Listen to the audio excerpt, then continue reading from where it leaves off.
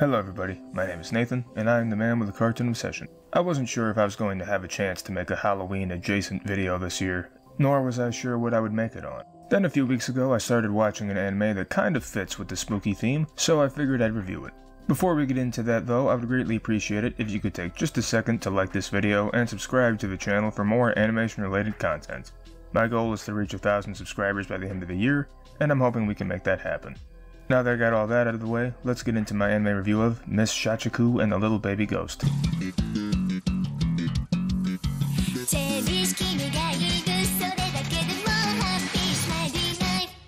Miss Shachiku and the Little Baby Ghost is an anime series based on the manga of the same name. The anime was produced by Project No. 9 and it was licensed by Crunchyroll here in the West. It currently has one season consisting of 12 episodes, and it ran from April 7th, 2022 to June 23rd, 2022. The series follows Fushihara, an office worker who always gets stuck working late, and she's always visibly exhausted. One night she hears an ominous voice telling her to leave.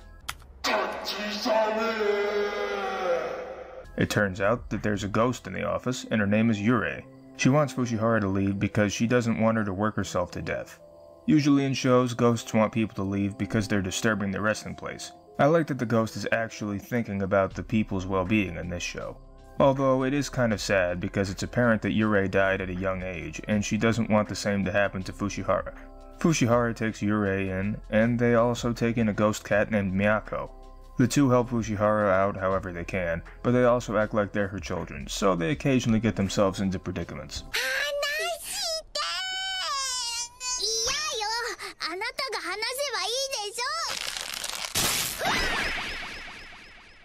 After finding these two though, Fushihara starts to look less tired, even though she still works late a lot. We also meet Fushihara's neighbor, Satsuki Kurahashi. She's an illustrator who also spends a lot of time working, and she's quick to complain. She has a ghost helping her out as well, her maid Lily. Despite being a child, Lily is the most responsible of the two. I enjoy their dynamic. They argue like an old married couple, but they do care about each other, and they show it often. There's one more ghost girl named Miko. She's a demon who resides in a shrine, and she helps the others out when misfortune falls upon them. She's okay, but she doesn't get introduced until the second to last episode, so there isn't much time to get attached to her. All of these characters are enjoyable when they're together. They play off of each other pretty well, but on their own, they're just okay. The visuals are nice. I like the art style, and of course, all of the ghost girls are adorable. That's the primary appeal of the show, and there's an announcer who even reminds you of that during every episode. The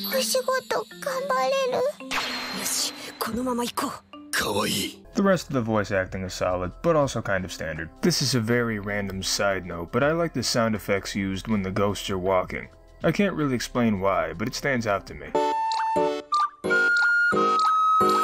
I really enjoy the humor in this show. Yes, it relies on the same jokes a lot, but for whatever reason, a lot of those jokes don't get old for me. Plus they do try new jokes often enough, and they usually work. Finally, I just like how wholesome this show is. Like I said, I like the fact that the ghost premise is different. It's sweet that Yurei is concerned with Fushihara's well-being, and it's also sweet that Fushihara takes two ghosts in and treats them like they're her own children. I enjoy seeing them spending Halloween and Christmas together, or just spending time together in general. Watching this show gives me a nice cozy feeling. Unfortunately, it's not without its problems. I understand that the ghosts are kids, but they cry way too much. Especially Yurei. She always has tears in her eyes, and I'm barely exaggerating there. I understand she cries because she's concerned, or apologetic, or scared, or any of the normal reasons, but the show relies on it too much. Unlike the jokes, this does get a little old. I'm also confused on a couple of things, like why only certain people can see Yurei, but it seems like everybody can see Miyako.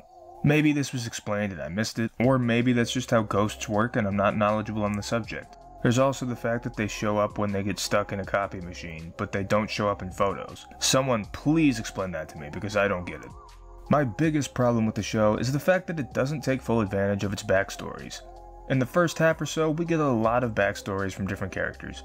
Those are good, and some can be sad too. I liked where they were going with this, but then they just stopped all of a sudden. There's still a lot of backstory that we miss out on, like what exactly happened to Yurei and her mother, or how Kurahashi met Lily. We don't see a lot of these events happen, and that wouldn't be a problem if the show didn't set it up this way. Sure, you can probably put the pieces together yourself, but if you're going to delve into characters' backstories, give us all of it or give us nothing. Don't start what you can't finish. Regardless of these complaints, I still like this show. It's not groundbreaking, but it's a sweet and fun slice-of-life comedy with just a dash of the supernatural. Overall, I give Miss Shachiku and the Little Baby Ghost a 7 out of 10. It's not as good as other shows of its kind perhaps, but I still think there's a place for it.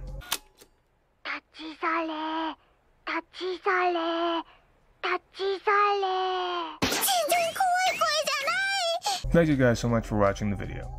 If you have any other cartoons, anime, or other animated works that you want me to talk about in the future, please let me know. After all, it's not my channel, it's our channel. Don't forget to like, comment, subscribe, and feel free to check out my social media pages, audition for an outro, and join the official Cartoon Session Discord. The links for all of which are in the description below. Thanks again for watching, and I'll see you all next time. Like, I'm Shaggy, Run Rhyme Ruby Roo, and we like to thank you for watching Cartoon Russian.